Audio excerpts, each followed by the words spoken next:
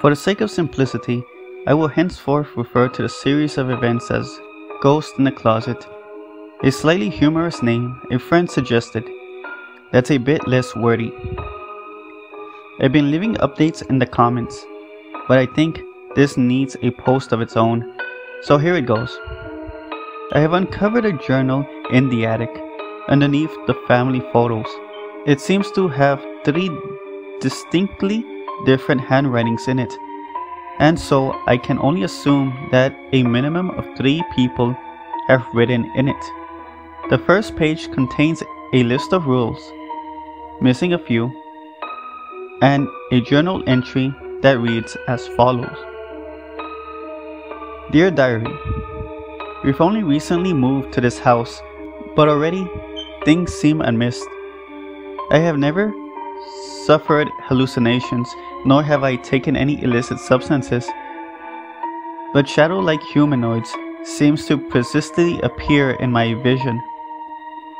I recently invested in a camcorder, or a camera, as the youths are calling it.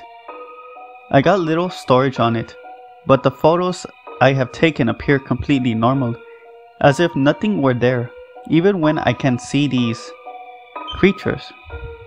I'm starting to wonder if I have perhaps become hysterical. My beau has come to visit me, in fear I may be admitted. He has so far appeared normal, although alarmingly calm about the situation. My dearest mother has recently come to depart, and of course I am mourning her loss deeply.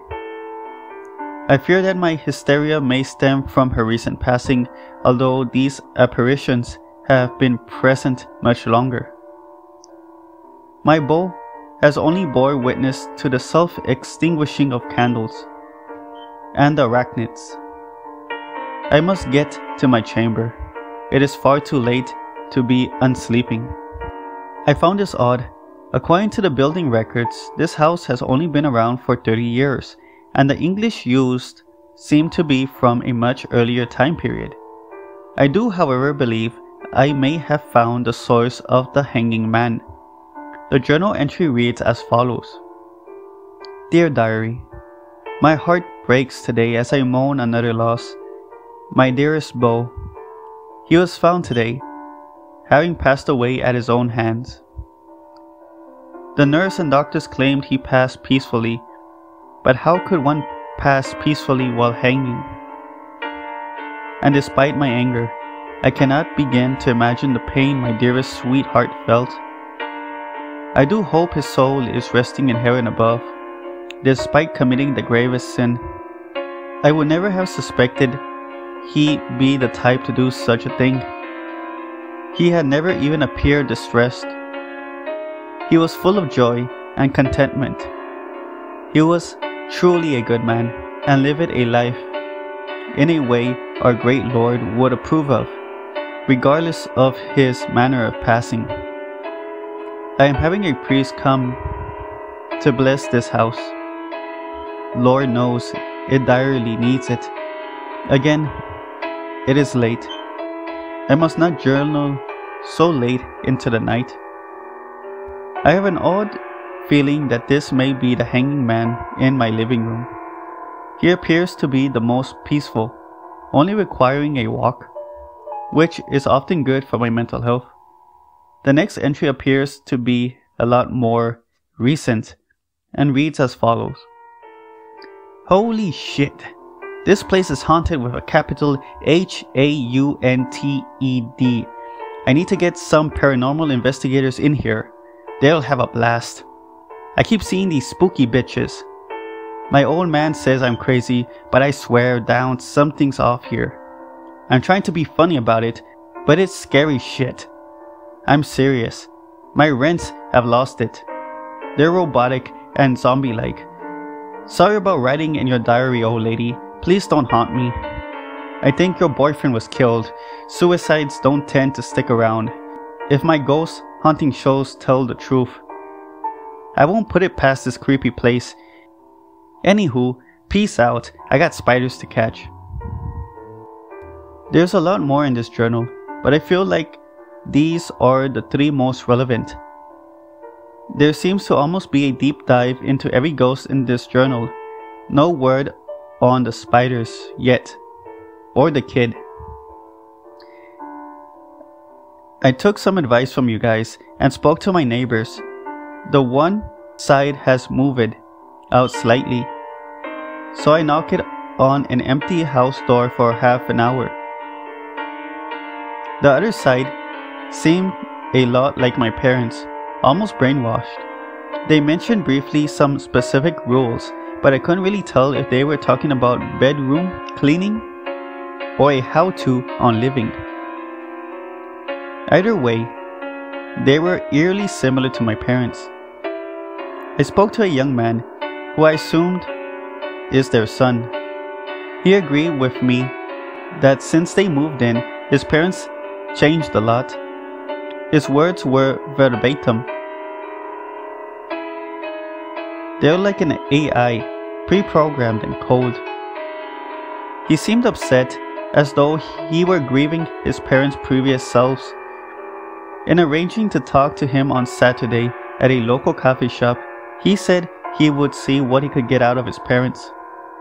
In the meantime, we had a pretty concerning development. I needed to grab a book from my house.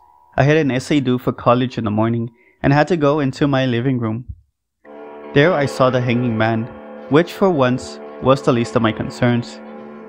My father was sat on the sofa talking to it, but not in a language I understood. My father only knows English and BSL and has never shown any interest in learning another language.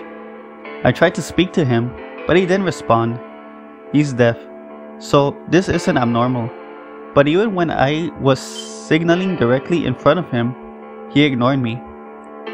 He was almost looking through me. It looked as if the apparition was giving him instructions.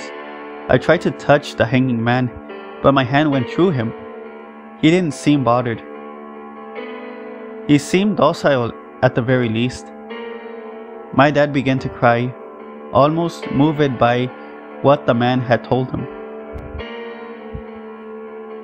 Moments later, my dad walked out of the room and spoke to me, very robotic than ever, but with a look in his eyes that I can only describe as a cry for help. From that day onwards, my dad was much more strict about the rules and following them to the letter. He seemed to have received a warning from the hanging man. A few days afterward, I found an entry in the diary, in my dad's handwriting, which sent a chill down my spine. My dad didn't know about this journal. He had no way of knowing, but this entry was definitely his, and explained it precisely what had happened with the hanging man. It reads as follows. I spoke to one of the things in my house today, and something snapped in me. This house is so much more dangerous than I could ever have imagined. This situation keeps getting weirder and weirder. I thought the crazy was contained to my house, but apparently not. As some of you have seen on my last post, some very out of character things were said by me along the lines of, join us. I have no idea who us consists of, but I am aiming to find out. Also, to answer a question many people were asking, to avoid opening my eyes between 2 a.m. and 4 a.m., I set an alarm for 7 a.m. And if it hasn't gone off, I assume it's too early. It's pretty easy to develop a habit of waking up without opening your eyes, although it takes a lot of consistency. As always, I will keep you all updated. Thank you for the kind words and advice. Please know I have taken everyone on board and will be shortly trying some suggestions.